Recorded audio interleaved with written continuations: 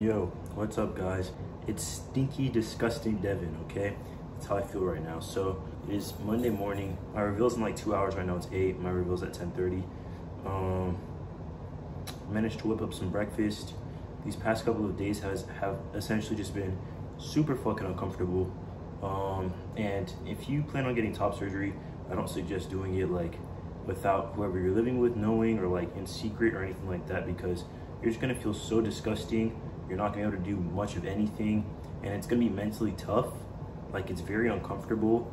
Not just a binder, like maybe this is just myself, maybe I have more sensation, I don't know, but I feel like the stitching, I guess, sorry if this is uncomfortable for anybody, but I feel like my chest is being pulled down, and it's just mentally like a lot.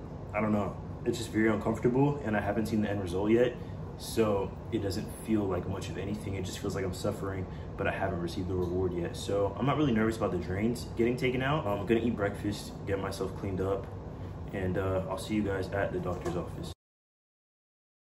You're feeling? Alive, I guess.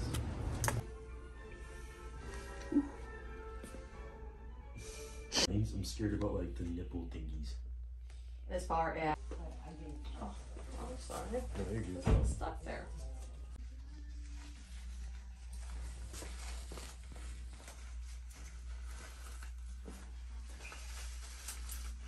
We should let that because we're going all the way out. Holy crap. Wow.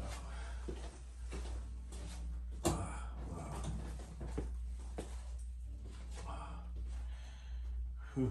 After you get in the shower, back goes to the shower, soap and water runs over the front. Finish showering, you pat the nipples dry, don't rub them.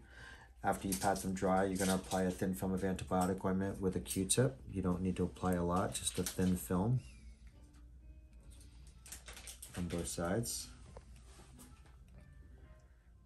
Yeah, this is what skin grafts look like. It's totally normal. The next thing that you're going to apply after the antibiotic ointment is this yellow gauze called Xeroform. So I'm going to demonstrate on this smaller sheet, but we're going to give you a big sheet of it that should last you for about 3 weeks or so. When you open the packet, make sure you wear gloves and clean your scissors with alcohol. The gauze itself is folded back and forth on itself, so you have to pull it open so that it's one thickness. It's a non-stick gauze and it has antibiotic ointment on it, so it doesn't stick to the bandage. You do the same thing on the other side. And then fold the packet closed and keep everything inside as clean as possible to the next time. Fold it over twice to make a 2x2. And just stick that right over the top of the yellow gauze.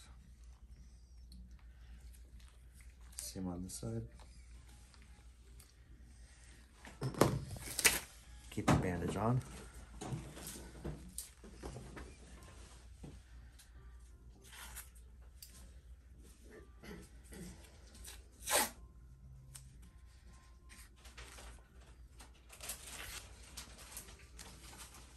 Okay. All right, and then finally you gotta rewrap your chest with the ace wrap. I'm gonna give you a fresh one. After 2 weeks, if they're still there, gently peel them off and start using your scar treatment. Okay. This goes up to the armpit level. Okay. Apply it with just a little bit of stretch. Not too tight.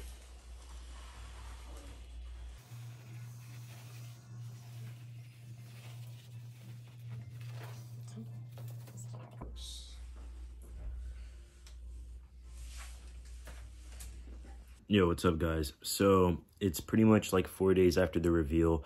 I didn't have, as you can tell, that super groundbreaking moment of, oh my god, this is my chest.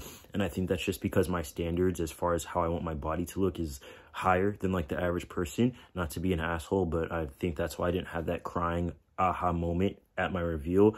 I think that moment will come for me more gradually over time as I'm able to live my regular life, because right now, up until 4 weeks, so I have 2 more weeks left, 2.5 more weeks left of living with the binder, not having my full range of motion, not being able to work out. I can't work out for like 6 more weeks, I think. That euphoria will come at a later date for sure. But Dr. Sassani did do a great job. I'll do another video about the doctor and my experience and all of that. It's mixed, I'll be honest. But yeah, so this is where we're at right now. I've been living out of zip-ups and flannels, so make sure you cop a lot of those before you get surgery.